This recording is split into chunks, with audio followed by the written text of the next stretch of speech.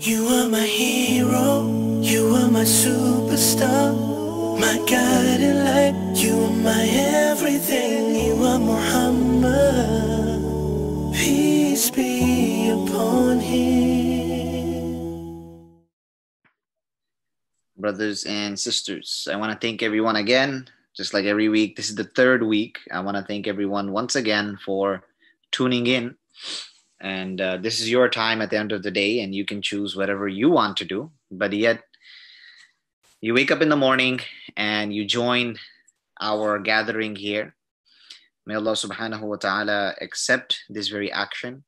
May Allah subhanahu wa ta'ala make it easy. May Allah subhanahu wa ta'ala make us proper learners of the deen and also to propagate. And whatever we learn, we should make the intention of passing it on to others.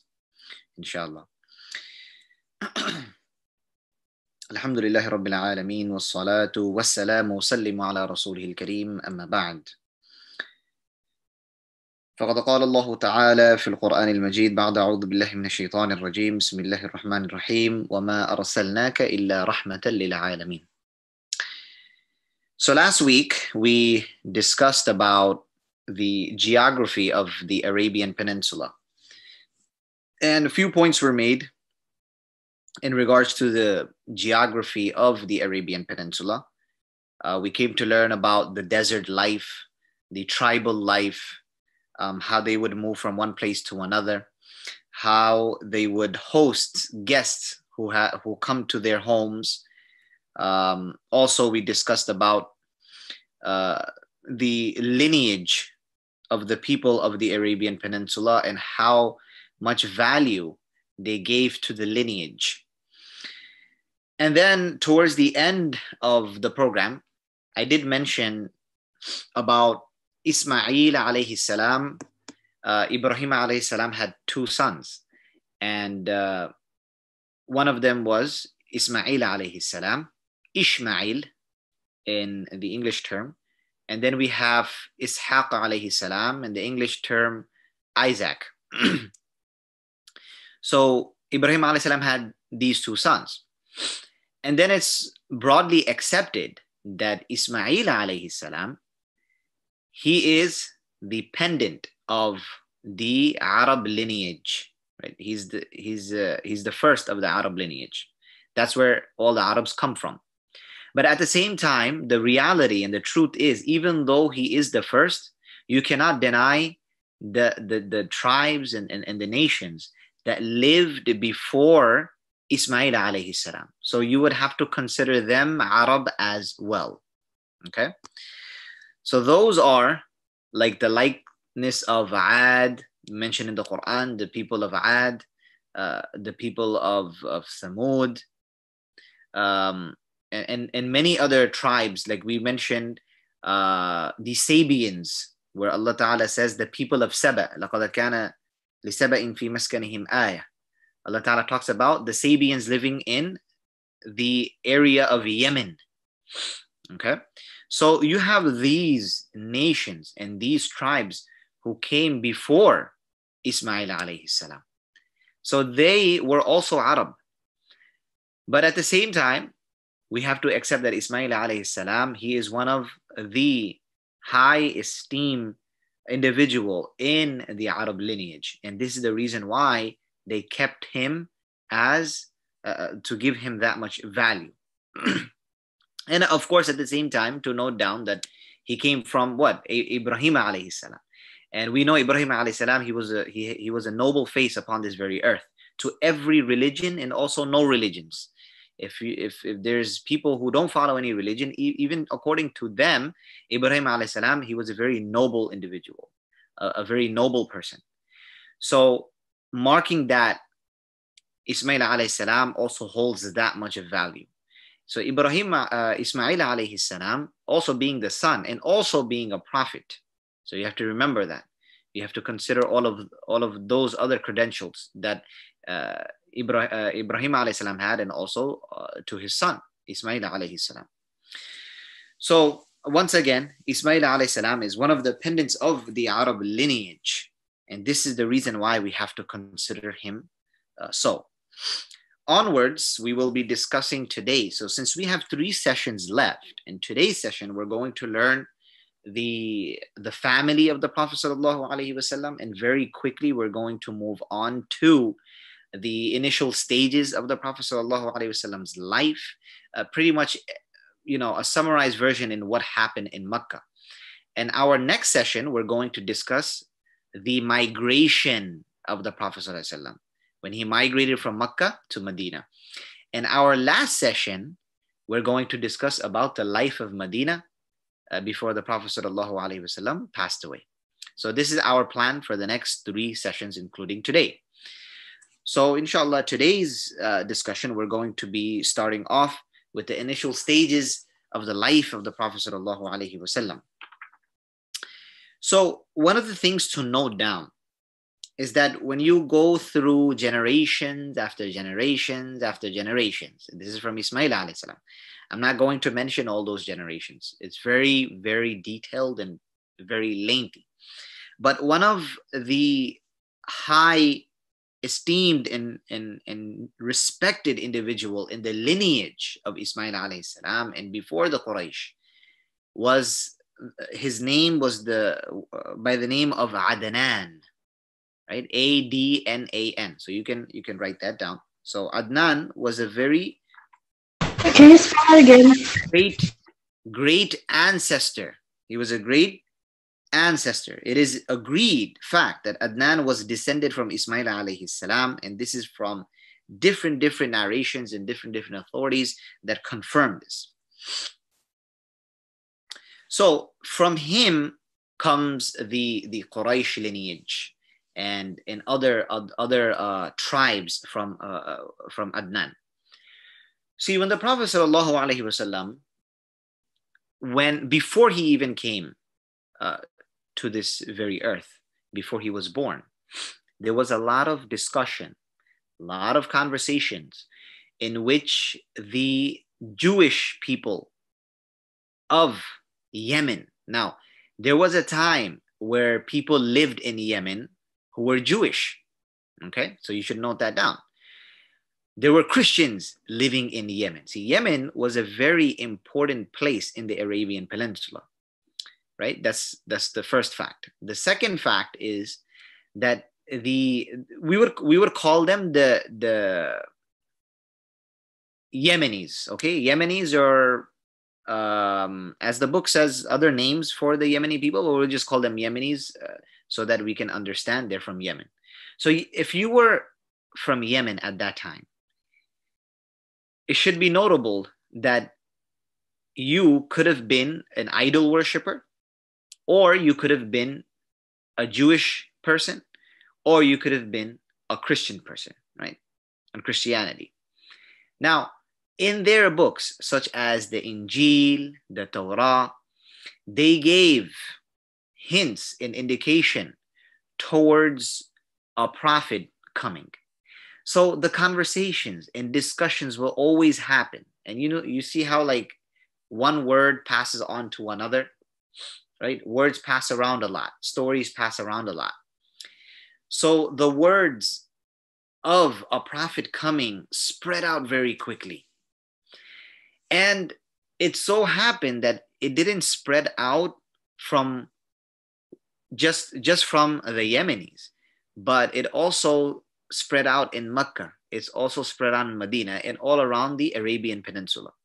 And some of the narrations also point out that the word of a prophet coming, it was also highlighted and talked about even in the outside part of the world, outside of the Arabian Peninsula.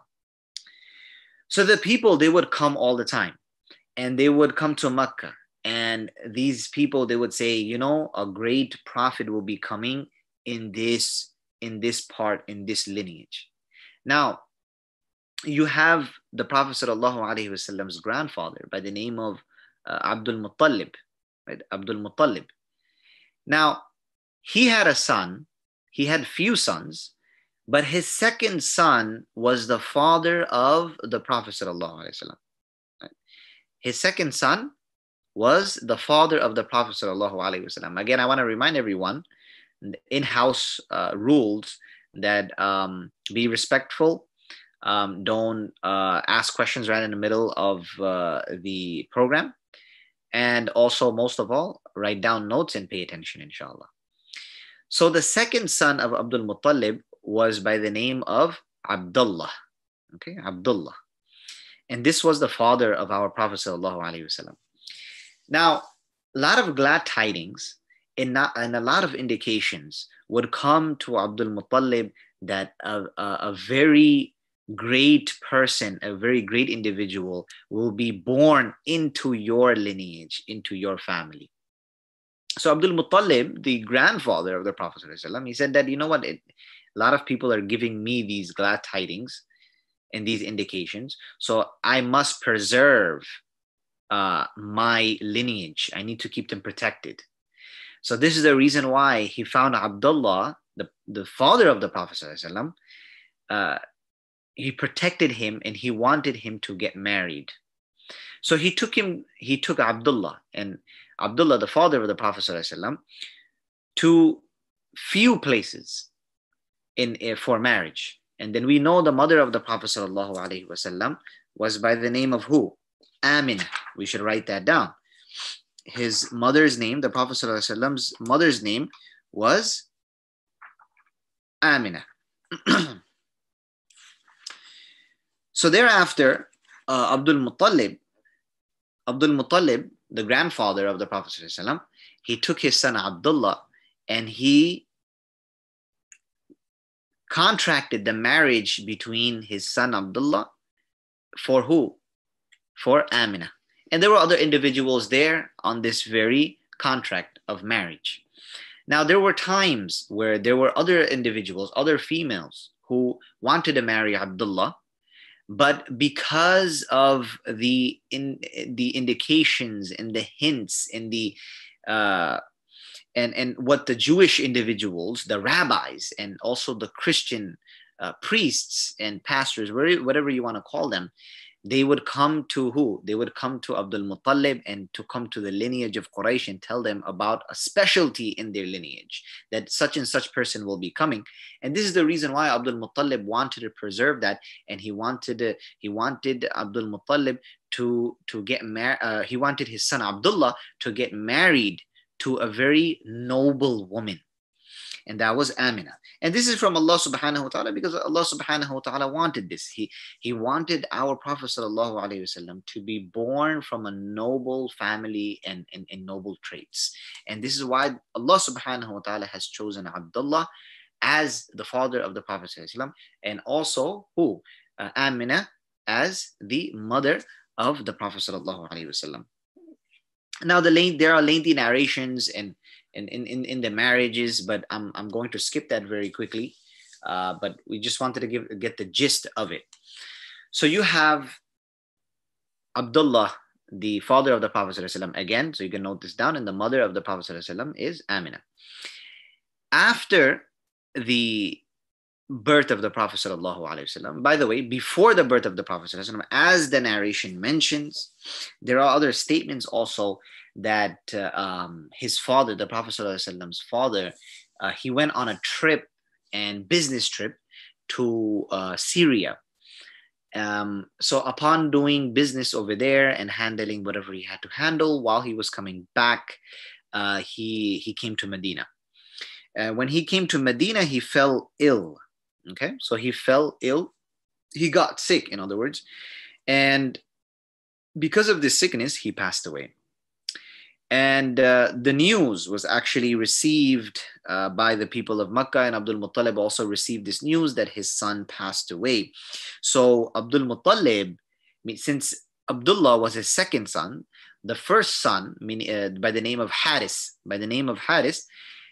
Abdul Muttalib, the grandfather of the Prophet ﷺ, sent his first son Haris to Medina to check up on his second son Abdullah, meaning the father of the Prophet ﷺ, to check up on him. But by the time he reached there, he already found out, well, because back in those days, they did not have phones, they did not have text messaging, they didn't have internet, they didn't have none of that. So you had to travel for days to find out about a news. So by the time he reached there, he already had found out that his brother Abdullah has passed away. So we come to know here that this is one of the highest point of being an orphan. Okay, this is the highest point of being an orphan. Now, there's an Islamic rule here, right? When would you consider a child to be an orphan? Okay, when will you consider a child being an orphan? So the general rule is that when you consider an orphan is when they lose their father. Okay, when they lose their father. And in some narrations it comes, since this is about fiqh, they say, some of the imams, they say that when you lose your mother, that's when you know that you're an orphan, or when you lose both of them. So no matter which narration and which view you look at, it's pretty much all around the same. But now, why I'm mentioning this is because a child becomes an orphan when he or she loses either the father or the mother or both of them. But in this case of the Prophet ﷺ, he lost his father before he was born. Now, just imagine that, right? He didn't even get to meet his father. He did not even get to meet his father. So this is the highest point in what? This is the highest point of being an orphan. Like you losing your parents or one of your parents before you even come into this very world. So the Prophet ﷺ came into this world not knowing his father, not meeting his father, subhanAllah. Right? So to imagine what the Prophet ﷺ went through. Thereafter, after the Prophet ﷺ, when he was born, before he was born, his mother had him in her what? In her belly, in her womb. And she saw a dream. And this is a narration of Ibn Kathir, rahimahullah. He said that his mother saw a dream, a light illuminating in Syria. That's what she saw. She saw palaces of Syria. She saw a lot of indication towards the specialty and literally, I would say, a nobility in her carrying the Prophet ﷺ in her womb. Okay, and this was told to her by many, many people. Were always used to tell her. Even the grandfather Abdul Muttalib, he was given glad tidings so much that Abdul Muttalib would say, my lineage is blessed. And my lineage became blessed of what? Because of who? Because of Muhammad sallallahu alaihi wasallam, or someone special to be born. So she saw this. So she also went on a trip. She went to travel. But on her way from traveling, the Prophet ﷺ at that time, he was about 6 years of age. And some narration comes 7, some narration comes 8, but we'll take the 6 years old, since this is the majority of the scholars, they agree upon this. So at the age of 6, upon the traveling that she took, she passed away from this very trip. Now, again, remember the conditions I mentioned before about being an orphan at a certain age. As long as it's before the maturity age, you're considered an orphan if you lose your father, firstly, or your mother, or both of them. But here is the Prophet ﷺ, his father is not there when he was born, and at the same time, at a very, very tender age of 6, guys, just 6 years of age, the Prophet ﷺ loses his mother. And then no later than that, the Prophet ﷺ loses his grandfather, Abdul Muttalib. And the Prophet ﷺ goes in the custody. And now this is very important, guys. I want you to remember this name. And I know we've definitely heard it before. In the maktab, in the Saturday, Sunday class, or whatever Islamic classes that we're taking, we definitely heard these names. This name by the name of Abu Talib. Abu Talib. Talib, if you want to write down the note. Abu Talib, he was the uncle of the Prophet ﷺ who took custody of the Prophet ﷺ after the demise of who? Of Abdul Muttalib, the grandfather. So the narration shows that he was about 10 or 12 years of age when his uncle took custody of him. Now, his uncle was who? The brother of his father. So Abu Talib was the brother of his father. Now, Abu Talib loved the Prophet sallallahu alaihi wasallam, Muhammad sallallahu alaihi wasallam, so much, even more than his own children. Now, here's the thing. Abu Talib, when it came to wealth, he was not so wealthy. He was not so wealthy. But because of the blessings of the Prophet sallallahu alaihi wasallam being in his home, the blessings and the wealth and the provisions in his own home became what? Became more abundant. Subhanallah. They were always satisfied. They were always situated with satisfaction in the home because of the Prophet sallallahu alaihi wasallam. And this is where we can say where the Prophet sallallahu alaihi wasallam grew up with some of his cousins, like Ali radiallahu ta'ala anhu, who was his cousin. Now, the other thing to discuss is that the Abu Talib also taught the Prophet sallallahu alaihi wasallam. He taught the Prophet sallallahu alaihi wasallam what? He taught him business. He taught him everyday life. He taught him how to herd the sheep and the cattle to take out the animals for grazing. He taught him that. You know, there's a hadith of the Prophet sallallahu alaihi wasallam which mentions when he was telling the Sahabas that every prophet was a shepherd. Every prophet was a shepherd. So one of the Sahabas, he asked the Prophet sallallahu alaihi wasallam that, Ya Rasulullah, was this your position? Was this your job occupation too as well? Because the Prophet ﷺ is a prophet. So the Sahaba asked out of curiosity, did you do this also? So the Prophet ﷺ says that yes, I was a shepherd and I took care of sheep and cattle and grazing the animals for the Meccans. Okay, so that's something to note down. At the same time, Abu Talib used to take the Prophet ﷺ on business trips and used to teach him business. Now, as for the name Muhammad, right? As for the name Muhammad, let's go over the name Muhammad. What was so special about the name Muhammad? So the speciality of the name Muhammad, as Qadi Iyad rahimahullah, he says that no one had the name Ahmad which is mentioned in the heavenly books. Now this is Ahmad. We have Ahmad in the Quran, in the 28th chapter of the Quran in Surah As-Saf. Min ba'd ismuhu Ahmad. Okay. So the word in the name Muhammad has a connection with the name Ahmad. Ahmad means the most praiseworthy. Okay, Muhammad also means praiseworthy, the praised. So the link between the two, the root letters, ha, mim, and dal, have an interaction with each other. Ahmad and Muhammad. So you see ha, mim, dal in both these words. So they mean the same thing, praiseworthy, the all praised. So at the same time, it should be noted that no one was named Muhammad before Muhammad sallallahu alaihi wasallam.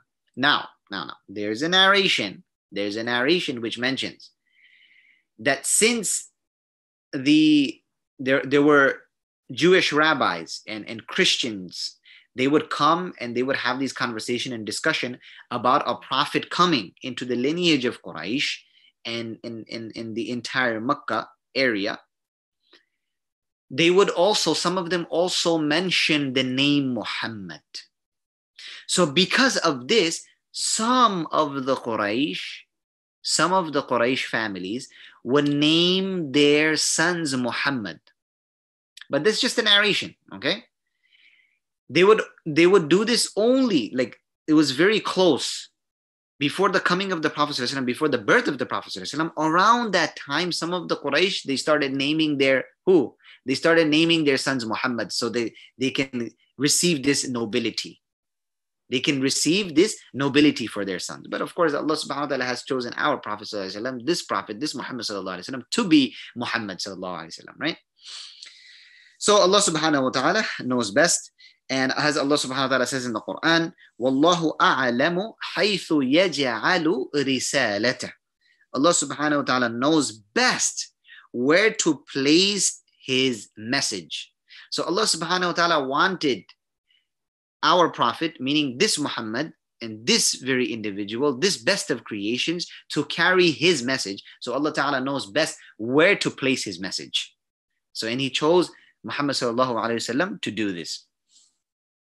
Now, the Prophet sallallahu alaihi wasallam, he was born on a Monday. If you want to ask what day the Prophet sallallahu alaihi wasallam was born, he was born on a Monday. I want to share with you a very quick narration of Sahih Muslim that Abu Qatada radiyallahu ta'ala anhu says that a village dweller, meaning a villager, asked the Prophet sallallahu alaihi wasallam about fasting on Monday. So the Prophet sallallahu alaihi wasallam said, "This is the day which I was born," meaning the Monday. "And on this day, I was commissioned as a prophet." So the prophethood has been given to me on a Monday, but on a Monday, I was also born. Now, Imam Ahmad rahimahullah, he also says from Ibn Abbas radiyallahu ta'ala anhu that the Prophet sallallahu alaihi wasallam said, on Monday, the Prophet sallallahu alaihi wasallam was born. On Monday, the Prophet sallallahu alaihi wasallam was given prophethood. And on this day, he went out of Makkah for hijrah. And on this day of Monday, he entered Medina. And again, it was on Monday in which the Prophet sallallahu alaihi wasallam passed away. Now, we might be thinking that, hey, Friday is a very special day for everything. Yes, but Friday is a special day. Friday has its own virtues. But we should also consider that Mondays also has its own virtues as well. And this is the Prophet sallallahu alaihi wasallam being born on that day. The narration says passing away on that day, migration on that day, leaving Makkah that day, entering Medina on a Monday. And there's another narration which mentions that the black stone, right? The black stone which was lifted onto the Kaaba was also on a Monday. And we all know the narration about this is that once this black stone fell and they had to reconstruct the Kaaba in some places, and the people of Makkah, the different tribes, they started fighting with one another. And they said that we will be the one placing this black stone because of the nobility, because it's a very noble action. So since the argument started so much so that came up to a decision where they mentioned that the following morning, whoever is the first one to be here will take the decision, or his tribe, or he will be the one lifting this black stone and putting it up next to the Kaaba. And of course, to your guess, the Prophet sallallahu alaihi wasallam, he was the first individual to be there in the morning. And then he had an idea where he placed his shawl and he placed the black stone there, and he made all the tribes pick up this very shawl along with the black stone next to the Kaaba, so that everyone had a share, so they could take part in this noble action, so no one will fight later on. So this was the nobility of the Prophet sallallahu alaihi wasallam, and this action was done on a Monday. In some narrations, not all, in some narration it comes that there's a verse in the Quran which is very special, and this verse goes by Al-Yawma Akmaltu Lakum Dinakum, that it is on that day that we have completed. This day I have completed and perfected your religion. So Allah Ta'ala is telling the Prophet ﷺ through the verses of the Quran that this is the day I have perfected your religion. And this shows that this is towards the ending and part of the revelation of the Quran. Okay? So this ayah here was also revealed on a Monday according to some narrations. So according to the majority of the scholars, the Prophet ﷺ was born in the month of Rabiul Awwal. Rabiul Awwal, we should write this down as a note. The Prophet ﷺ was born on the 18th Rabiul Awwal, or some say 14th, but whatever the date is, we're according to the majority of the scholars, it is Rabiul Awwal, the month of Rabiul Awwal. How do you spell Rabiul Awwal? You can spell it as Rabiul, and then Awwal as Awwal. Okay, thank you. Now, you're welcome. So now, while the Prophet ﷺ was brought up, there's some questions. Like, for example, did the Prophet ﷺ ever partake in idol worshipping? Did the Prophet ﷺ ever do the pilgrimage with the people of Makkah? Like before the revelation and the legislation of Hajj and Umrah and all of that? Was there any type of pilgrimage at that time? So there's a lot of questions about that. Did the Prophet ﷺ engage in those types of actions? So the simple answer is no, he did not. Why? Because Allah subhanahu wa ta'ala protected him in every angle. From every point of his life where he was very close or even close to doing any of these things, Allah subhanahu wa ta'ala protected him from doing so. For example, the Prophet sallallahu alaihi wasallam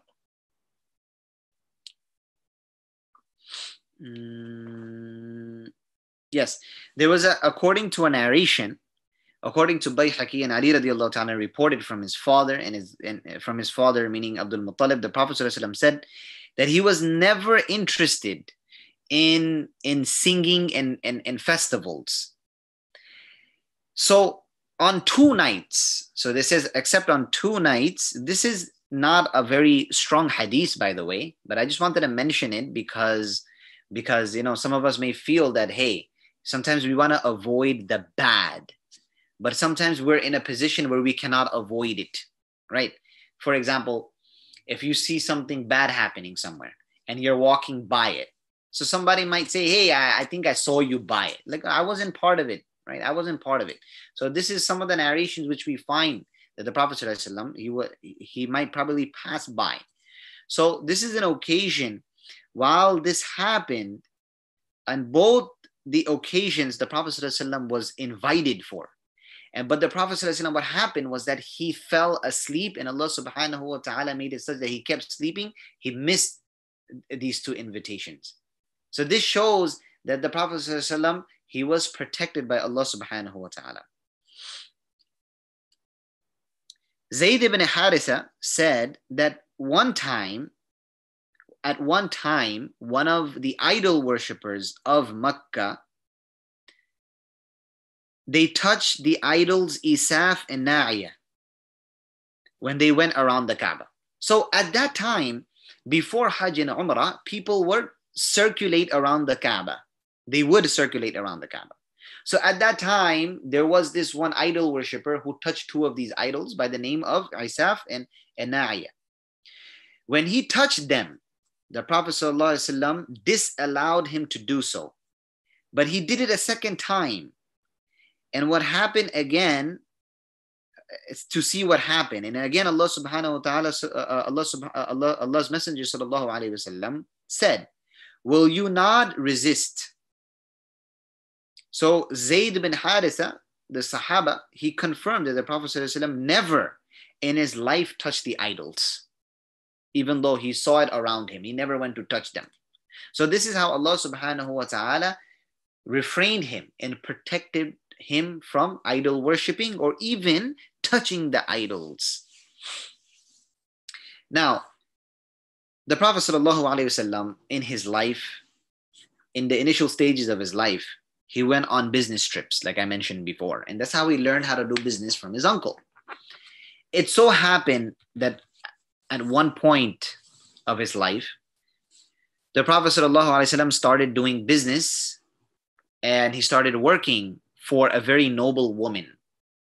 And this noble woman's name was Khadija radiyallahu ta'ala anha. Khadija radiyallahu ta'ala anha was the wife of the Prophet sallallahu alaihi wasallam. But there's a very special story behind it. Cutting the long story short, the Prophet sallallahu alaihi wasallam went on a trip in regards to a very good business.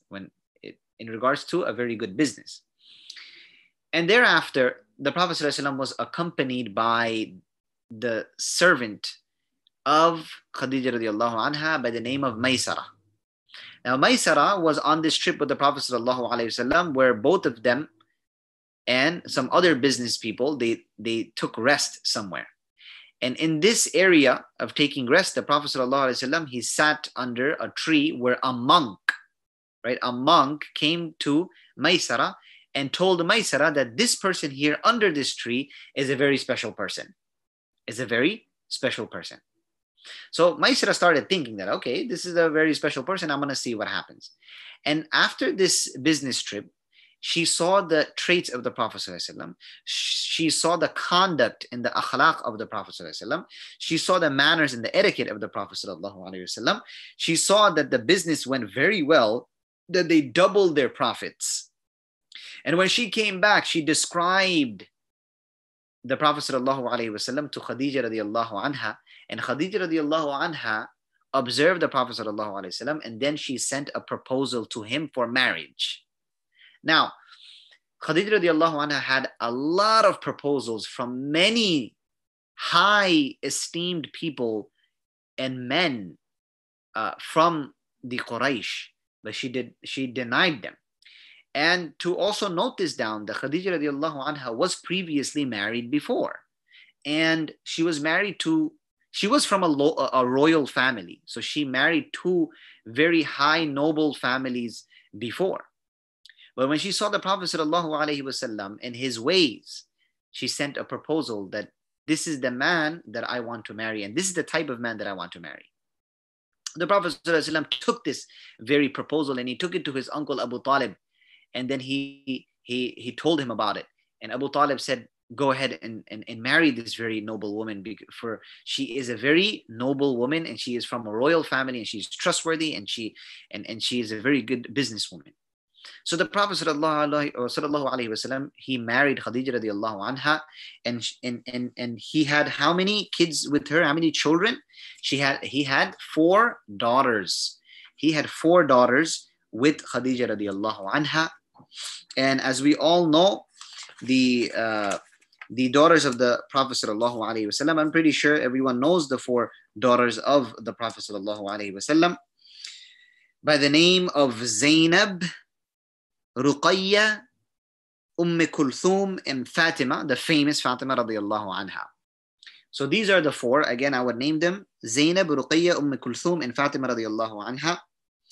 And he had 2 sons with Khadija radiallahu anha, but they passed away in a very early stage. According to the majority of the scholars, they passed away at a very early age. And these 2 sons' names were Tayyib and Tahir. Tayyib and Tahir. So they passed away in a very early stage of their life. And of course, we find Fatima radiallahu anha lived through even the demise of the Prophet sallallahu alaihi wasallam in Medina. The age of the Prophet sallallahu alaihi wasallam upon marrying Khadija radiallahu anha was 25, and according to the scholars, Khadija radiallahu anha was either 35 or 40. Either 35. Ibn Kathir rahimahullah says she was 35, and according to other scholars, they say that she was 40. After this, remember one thing to note down, that after the Prophet sallallahu alaihi wasallam received his revelation, the first revelation, Iqra bismi rabbika alladhi khalaq. Read in the name of your Lord, the one who has created you. Khalaq al-insana min alaq, has created human beings from a clot of blood. The first 5 verses of the Quran revelation was Surah Al-Iqra, was revealed to the Prophet sallallahu alaihi wasallam. Now, after receiving this, the very first person to accept Islam was Khadija radiallahu anha, and of course the children as well.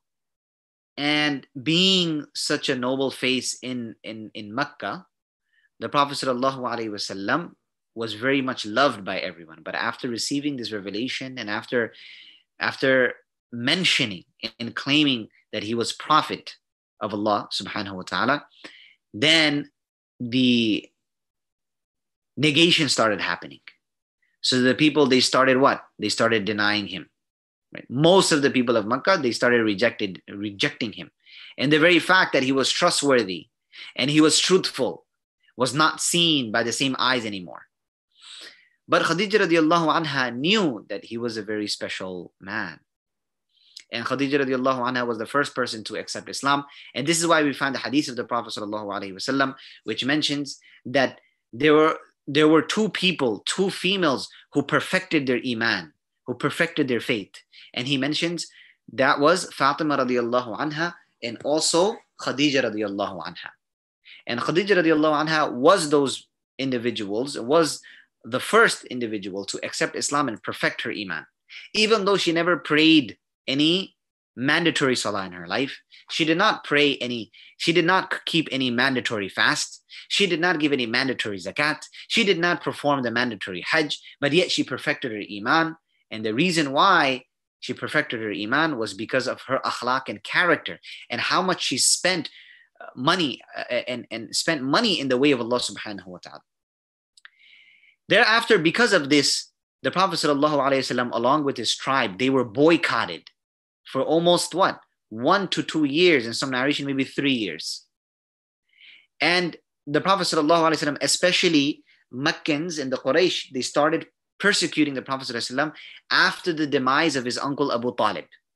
And even when his uncle Abu Talib passed away, he did not accept Islam, even though the Prophet ﷺ tried so much. And that's how you know the guidance is ultimately in the hands of Allah subhanahu wa ta'ala.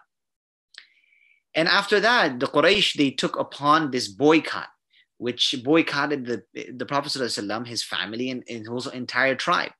And this was one of the most hard points of the Prophet ﷺ's life, subhanAllah. Some of them were even eating grass and whatever was growing in the outskirts of Makkah. They were boycotted. No one can talk to them. No one can do any transaction. No one can give them anything. And it was at that time, subhanAllah, the Prophet ﷺ lost Khadija radiallahu anha. So he lost his father before he was born. He lost his mother when he was about 6. He lost his grandfather when he was about 10. And then he lost his 2 main important people in his life, and that was his uncle Abu Talib and his dear wife Khadija radiallahu anha. Could you imagine the Prophet sallallahu alaihi wasallam, after all of this, the Prophet sallallahu alaihi wasallam was found to be smiling at the people, even after all these losses incurred on him. So we learn from the initial stages of the Prophet ﷺ's life in Makkah.